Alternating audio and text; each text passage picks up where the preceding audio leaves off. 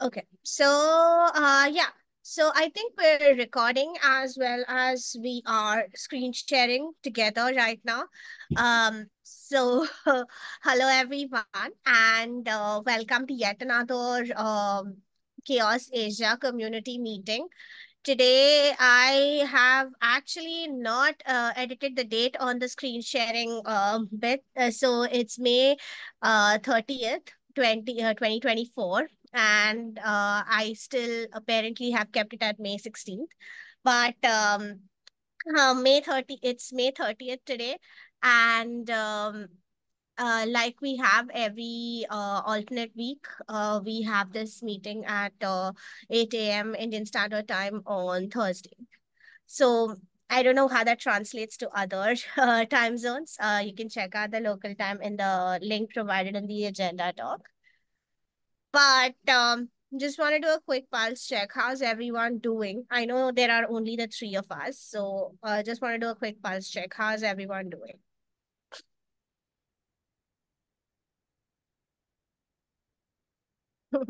Let Manul start. Manul, how are you doing today? Yeah, I'm fine. It's early morning for us, Yeah, but just 2 days away from the weekend. yeah, that's We're something which struggling to everyone. all get. Yeah, Yeah. So I'll quickly get to the agenda. So firstly, I know that I posted this on Slack as well, but I attended the last Ospometrics call on May 2nd, which was the last time we had last time I think, or was it May 16th? I'm not sure, but I've attended the last Ospometrics call for floating the message around metric standardization involving people from Asia, right? Like Fukuchi-san and Kuwata-san from Japan, and a couple of others who've also shown interest from China and other areas. So, a monthly call governed by Chatham House rules is something that they said we will be exploring as an option going forward. I don't know when the tentative start date for this is, but I'm going to ask that in today's call. And secondly, specific to the folks who've shown interest in this area, right? For metric standardization efforts, Matt and I are actually chatting about how to streamline this process further, since I'm actually leading the initiative as well. So yeah, that's pretty much the update of what I have got with respect to the OSPOMet, not just the OSPOmetrics, but the metric standardization efforts that we're currently driving. Gonna pause there for a bit and see if anyone has any questions.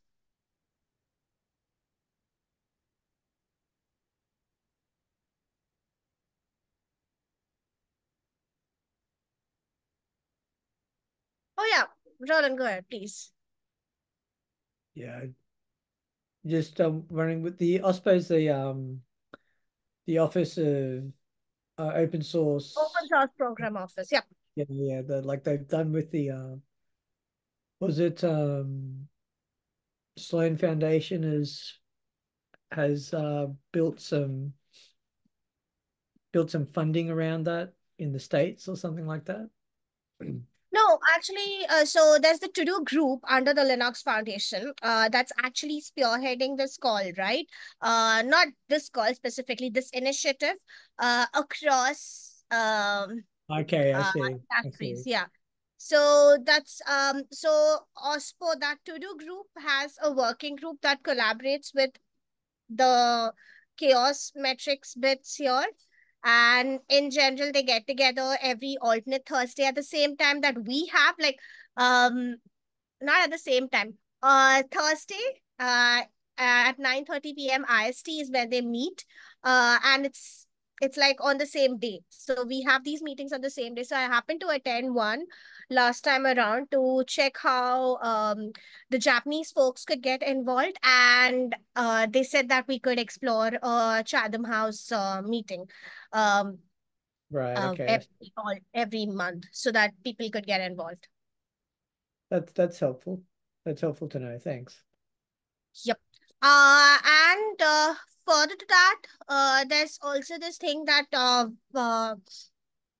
we're going to start with the standardization efforts. I know we've been talking about this quite a lot, but we're going to start with it. I've actually reached out to the Joint Development Foundation, which is also under the Linux Foundation, and a bunch of other people. I think I've included that as an update, but this is also a part of the standardization effort. So we are aiming for documentation based standardization when it comes to the ISO IEC, and we're doing that, but like there's a whole lot of unknowns that we have absolutely no knowledge about. So I'm like touching base with various stakeholders who've done this previously, like the open chain folks and people who spearhead this at like the Linux Foundation level to understand that. So if anyone else wants to be involved in this, please let me know. We're always welcoming people. And it's not specific to just OSPO. Again, like I mentioned, OSPO metrics call because that was the call we floated this idea in, but metrics are being developed for everyone across the open source ecosystem. So it's not specific to OSPOs. Um, just that, since there's a lot of interest from the OSPO side of things to develop these metrics so that they can convey the value prop better, uh, is the reason why, this was brought up at a call, brought up on that call earlier on. So yeah, that's the update that I had. Um, Any questions around that again? Like before I move on to the next agenda item? Manuel, do you have a question? Because I had a question. I thought I'd ask you first. No, no, not from my side. Um, when you've been hearing about all these metrics from different places, are they usually quantitative, or do they actually have any qualitative metrics involved in there as well? So I can show you the metrics that uh are there currently, and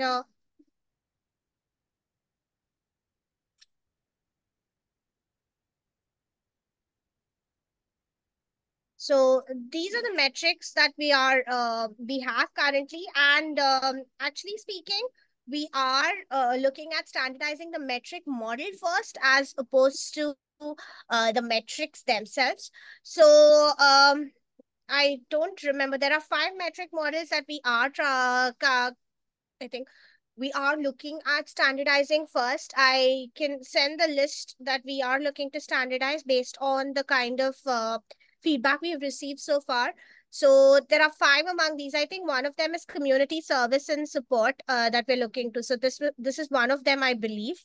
And yeah, so these are the metrics in the metric model. So I to your question, to your point, I definitely think there's a lot of quantitative metrics here because and I'm not sure if there are any qualitative ones. Primarily because we're trying to convey the health um and like the value prop back to people who are, taking these decisions of OSS involvement. I'm not saying that qualitative metrics are not involved, but so far I think the focus is on building out a model or focus on building on models that actually give you the quantitative answer you can tie into the business value. My my my my my sort of general feedback is that when you're working with people who are in STEM, they tend it can be very easy for them to forget about the qualitative side. And I think from a diversification point of view, I'd be really interested in knowing how many humanities researchers who've worked around impact, which I think is one of the reasons for these metrics for funding and everything else like that. I'd be really interested to know what the how diverse the community is in terms of is everyone coming from the tech point of view, or how much reaching out have we done to the humanities type of people? I'm unclear. I'm not sure, but the impression that I've gotten since I've been around is that it's very, very heavily slanted, and there could be an opportunity to. I'd be really curious about the conversations of what a qualitative lens would look like across some of these metrics, actually. So by qualitative, what are the exact, you know, what are some suggestions that you can think of? Because when you said diversity and like stuff like that, we have a badging initiative which looks at projects and events from like the diversity perspective as to how you can be more inclusive and whether or not, you have these various things. So let me just show you.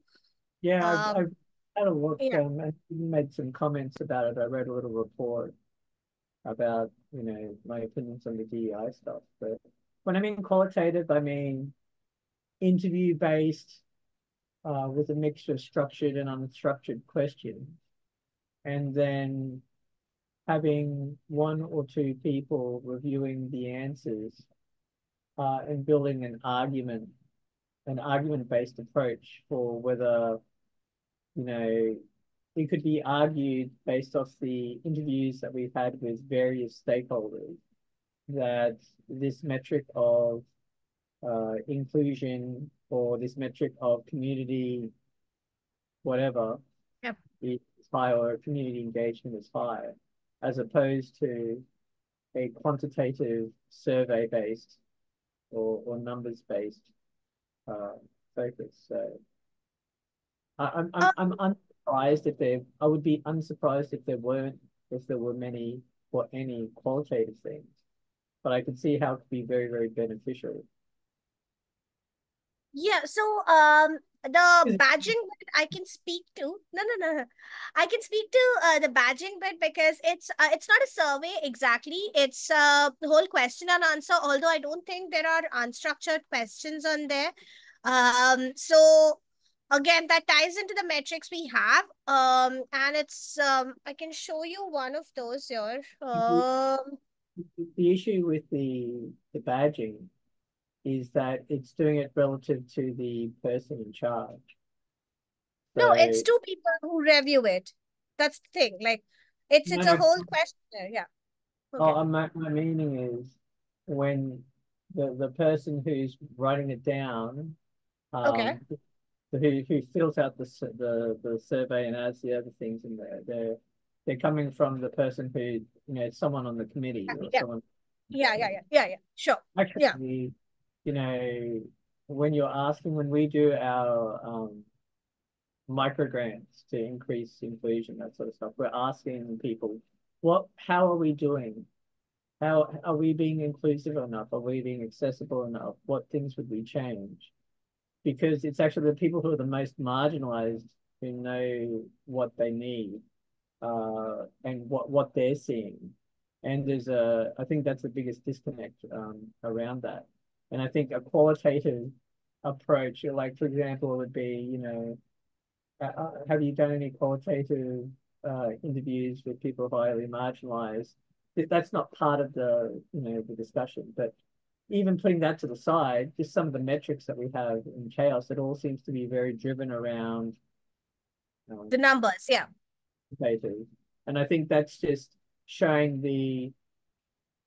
more than likely, if that's the case, it's showing the lack of diversity in the people who are helping.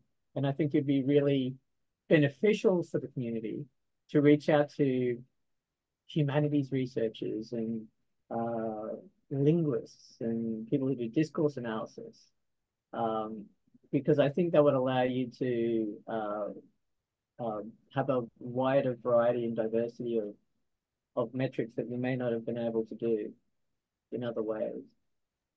I'll take the feedback to Elizabeth and see what we can do about it. Again, I'm not a part of the badging. Like, I'm part of the badging project, but I'm not part of like the meetings themselves. Yeah. Just to be clear, this is more general than badging. This is like metrics just in general. The Yeah. impression. I get it. Yeah. Yeah, but again, like the badging is directly affected by the metrics that we actually put out, right? Like whatever badges we assign to either events or projects, they are directly, like the assessment is based on the metrics that we have. So to your point, yes, I agree. But again, there's going to be a lot of, I don't know, survey on how it's collected and how it's visualized, because that's, I think, another important thing. So I will take a feedback to Elizabeth after the meeting. I'll have to go through the recordings, of course, because I again forgot to ask for someone who could note take. But yeah, I will do that. That's not a I'll problem at all. I'll make a little note here and say, Yeah, that'd be great actually. So I remember, I typically do, but I don't remember the exact context and the framing. So it becomes really hard for me to communicate back. my first one, has the chaos community worked with qualitative um, researchers or worked on any qualitative, I can't spell qualitative, or worked on any qualitative metrics? This may be beneficial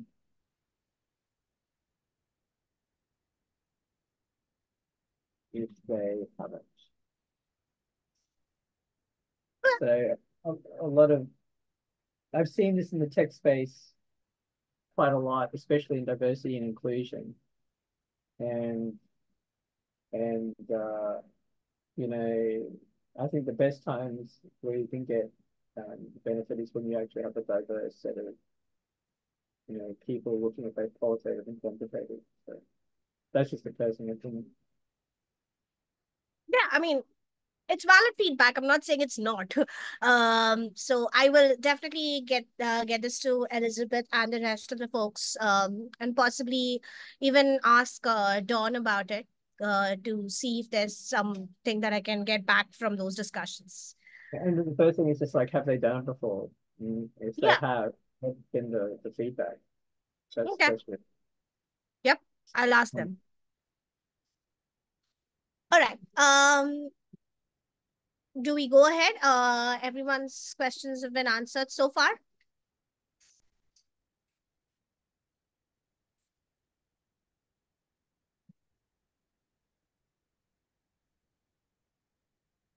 Okay.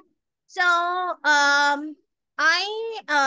I did float the idea last time around of speaking to people within the region for collaboration opportunities, in terms of, partnering with them and helping them find their footing within the chaos project. So this is the update that I have. And essentially FOSS United and essentially Code for GovTech, and ByteDance, the company behind TikTok, actually were very interested in the tooling that we have around metrics, specifically the Ogre and the not Ogre, it's Augur or Ogre, I'm not sure. Augur and the Grimoire Lab tooling that we have, which helps us visualize those metrics that we have. And they were similarly, they were working on similar stuff. So, and they were very interested in how to sort of implement these tooling that we've developed, or have been donated to, in their specific organization. So, both of them were very interested in that, and they were like, let us, get back to you after reading through the massive amount of information that you've pasted through. So that's one thing that's probably coming our way in terms of like patching them with the metrics tooling bits. First United is taking a much more gradual approach, but and they want to start off with the event badging bits, wherein they want help, rather not want help, they have agreed to sort of partake in the event badging exercise, because they have a lot of events that they run regionally and nationally. So this is one of the areas where they think it'll help if they have like the badging bits visible to a larger audience, and it probably would signal an integration with the wider open source community rather than being consumed, or rather being, sorry, not consumed, rather being stuck to a localized effort. So that is one thing that they wanted to explore. And other options are coming up, but it's not on the table yet. We're still discussing, but these are the three areas. um Again, I these are based on my research, and people who I think I can partner with. So if y'all have absolutely any organization that you think would benefit from our project, or who we should be collaborating with, please let me know. And if you have any contact, please feel free to patch me with them, because these are based on my research and my understanding of the open source ecosystem. And yeah, ONDC is also uh, one of those other projects, not projects, actually, it's a national level initiative that's undertaken by the government here. So yeah, this is this is another initiative that I'm going to be talking to over the next couple of weeks. But I'm going to pause there and Just, see if you don't have any. Yeah. just put in this. Is that okay? Yeah, please. I mean, anybody, because again, I don't have as many contacts. These are people who I know from immediate like conversations based on the people I meet at various events. So, if there are any people that you want me to collaborate, or not me specifically, but the Chaos project to collaborate with and have them integrated into our ecosystem, let me know. I can take up the mantle of reaching out and having those conversations with them. Sorry, Manuel, I'm just going to make a comment and then I'm going to have to leave. But Yeah. so Divya, one of the things that I want to do is to connect more people just generally across Asia who are doing events or open source or research software. So I'll be wanting to reach out more generally. So I might, is that okay? Yeah, Because that's some absolutely of fine. those collaborations won't. That's absolutely fine. I'm no issues with that. The reason being, a lot of the people that work in the open source ecosystem are eventually looking at the same goal because it's amorphous at this point. And there are not a lot of people who can convey what they're doing in open source in a way that's sensible to the business side of things. So, and it's not just that. It's also that, that business side of things matters when you're talking about, further investment and further proliferation of the ecosystem. So, So I this, think, yeah. yeah, Yeah, no, for sure. And I think that just goes back to this idea around impact. And yeah, again, when talking about impact, so I did a lot of work at this at the University of Melbourne. Having quantitative and qualitative yeah, pulled together gives your impact more impact, if that yeah, makes sense. yeah, I'm exactly. sorry I have to go. But Yeah. yeah, nice to talk to you again, Manuel. Sorry for talking too much. But yeah, I'll see you. I'll try and see you. I may not be here the next time. So anyway. Not a Bye. problem. We will reach out to you. Bye. Bye. Thanks for it. So it's just you and me, Manal, on the call now. So uh, this is basically the collaboration opportunities that we've explored so far. Again, it's you as well. I'm just gonna, like, I know I already said this a while back, but if you have any contacts with potential collaborators around in the open source ecosystem, I would very much welcome those suggestions. And it would be great to have them, integrated into the ecosystem. Sure. Like personally, I don't know any open source org, No, but no, if that's fine. I'm yeah, just yeah. saying, So if you do come to know of them. So that's what I said. if there is like potential opportunity for collaboration with yours, sure, I will let you know. Yeah. Thank you. And regarding ONDC, Yeah. like, is this the same platform which that government is proposing for? Open network digital thing. Yeah. Yeah, It is not proposing, it's already on there, but yeah. yeah. Yeah. It is the same one. So So I like, will be speaking to them. Yeah. yeah, yeah. Continue. Sorry. Okay. That's a bit about collaboration. Uh, Next up we have a new GitHub repo, which you already know about, Manul, because you just um you just closed an issue yesterday. So um one of the things that I'm very keen we work on before we like go mainstream. I mean, we're already mainstream, but um more of us are on this call, is that we essentially get the charter up for Chaos Asia. The reason why I like having a charter is it's like a document we can refer back to in terms of um, what's the work we're supposed to do, what are we aiming for, and what is the scope of our work. Instead of like, deviating from the actual scope, if we have that document as a reference point, it would really help.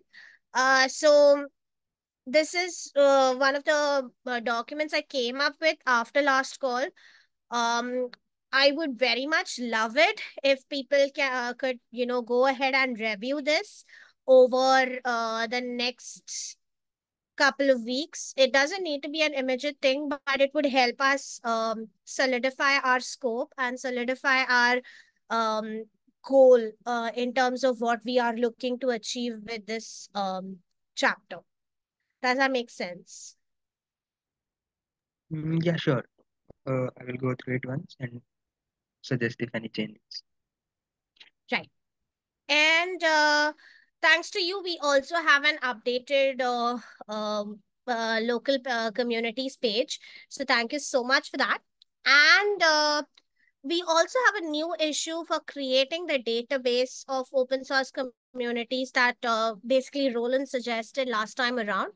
So if you want to take a stab at it, Manuel, that's great. I'm also going to put it out via like our Twitter and our LinkedIn event, like maybe in the next couple of weeks again, to see if there's interest around help with that. Because I think it's a very key thing to actually work on given the scope that we've defined. And it would be a very nifty thing to have to reach out to these people and these communities as not just collaborators, but as people who are working in the same space as us. So that's, I think, the summary of my updates. I will pause now to see if we have any questions.